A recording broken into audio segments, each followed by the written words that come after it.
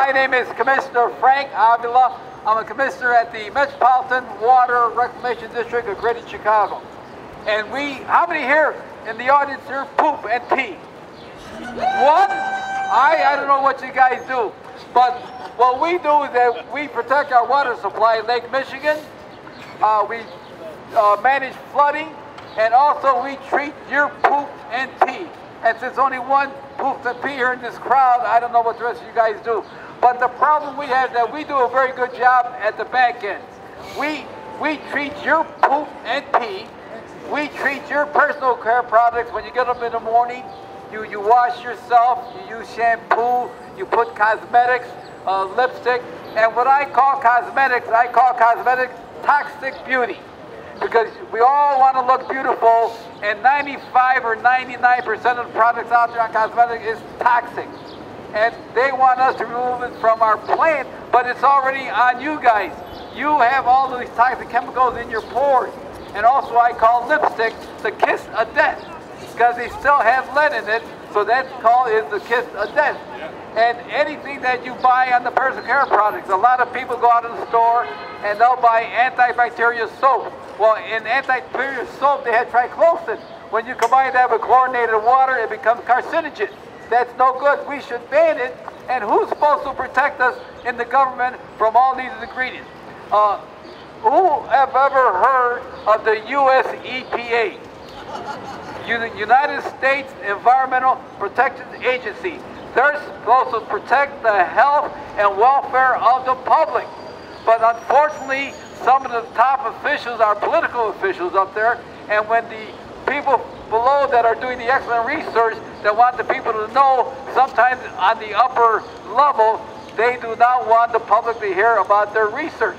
So we have to do something with the US EPA, which we need US EPA, but we should not make it a political agency. We should have them do their job and inform the public how to protect the health, because that's what the US EPA is, United States Protected Agency. We have atrazine. How many here heard of atrazine? Atrazine is a pesticide.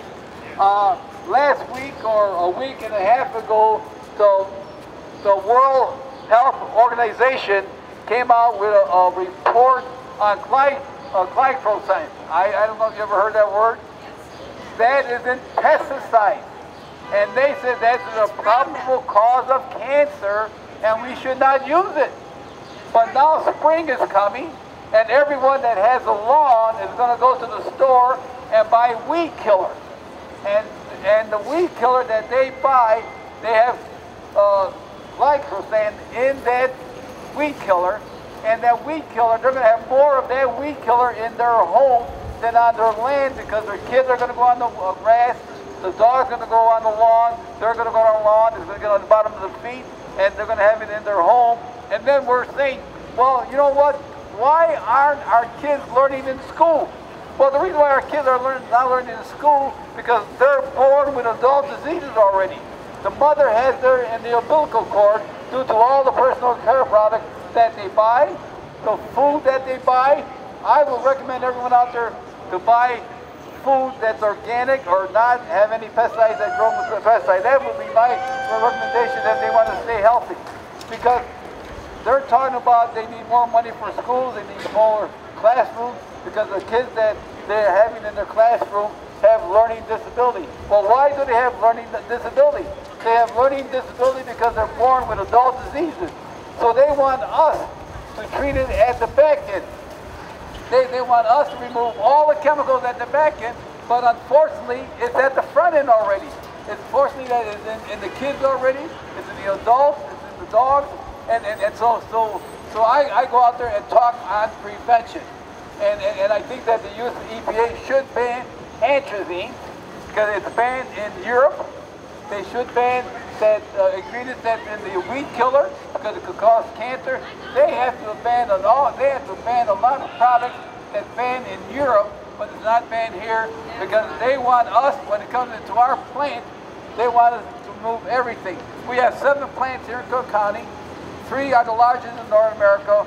1 is in the largest in the world. We treat every day 550 tons of treated poop every day. Imagine that, every day. But But so we treat it at the back end, but nothing is treated at the front end. And so I go out there and we have to talk about prevention. We have to educate our kids. We have to educate the adults that what personal care products they buy, they should read labeling. There's a bill going on in Springfield now on labeling.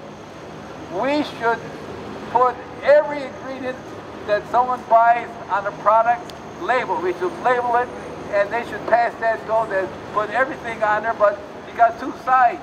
You got the bad guy. You know, you ever hear the good, bad, and the ugly? Well, the good is we should put all the ingredients on the label. The bad and the ugly, we should not listen to those guys. So, and also, I just got back from a conference in California. And they showed how these pesticides are changing frogs. Now, frogs is closely related to human beings. And they're doing the tests on them. And they found out that the frogs are, when they're born, are being deformed. So if the frogs are being deformed and we buy the products, what do you think is going to happen to the mother in their body when the babies are being formed? It's going to affect the babies also there. And so I would recommend that freedom of speech, that this is America, that we should go out and speak and not be afraid to speak, because they were saying that some scientists, research people in US EPA are afraid to speak up because why? They have to earn a living. They have to support a family. And these good scientists and these agencies should not be afraid to speak. Freedom of speech, we should not be afraid to speak. And also we're talking about different bills. Everyone has a right to run for office. You guys should go out and start running for office or support people that support how to save the planet. Today is what? Earth Day. And it was started, how long ago was it started, guys? Huh? 45 years. And it has changed. No, toward the good, but in some cases it hasn't changed. Some cases it got worse. There. And so the planet, we need what? We need food. Where do we get our food from? The soil. The soil is not dirt. We have to consider soil as taking care of us to live. We need water. We need drinking water because the good Lord made our body 67% of water, so we need good water. And also, what else we need? We need air. We need air to live, so we have to protect our planet. And who's going to protect our planet, guys? Our kids. Our kids are going to protect our planet.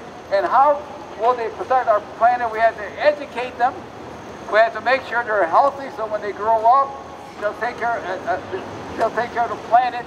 So the kids from saving the planet, these are the ones who are going to save the planet, and we have to educate them in school. We have to educate the teachers, educate the kids, so the kids can go home and educate the parents. Or the parents will educate the kids, so the kids can educate the teacher. No matter how which way it goes, we have to save the planet. And also, there's a big discussion now about education, that in the classroom, our kids are not learning. We need smaller kids, we need more buildings. Well, part of the reason, and this is my opinion, part of the reason why the kids are not learning, is because they're being born with adult diseases. Heart, diabetic, autism, anything that you can see that an adult has, the kids have it already. So we have to go out there and make sure that our kids are healthy, because they're the ones that are going to save the planet. You have any questions out here? Let's raise this up all the way. So. Oh, and also, what I have here, I'm going to pass out treated poop. As I mentioned, this is treated poop. It's good fertilizer. Every day we get 550 tons of treated poop, and we give it to the farmers. The farmers like your treated poop because they yield more per acre. Listen to this, guys. They say that they have to have GMO crops, right? And the reason why they said they have to have GMO crops for what? So they can yield more crops to feed the people, right? But where is all these crops going to? Is it going to human beings? No. The majority of the GMO crops are not feeding the people. They're feeding livestock.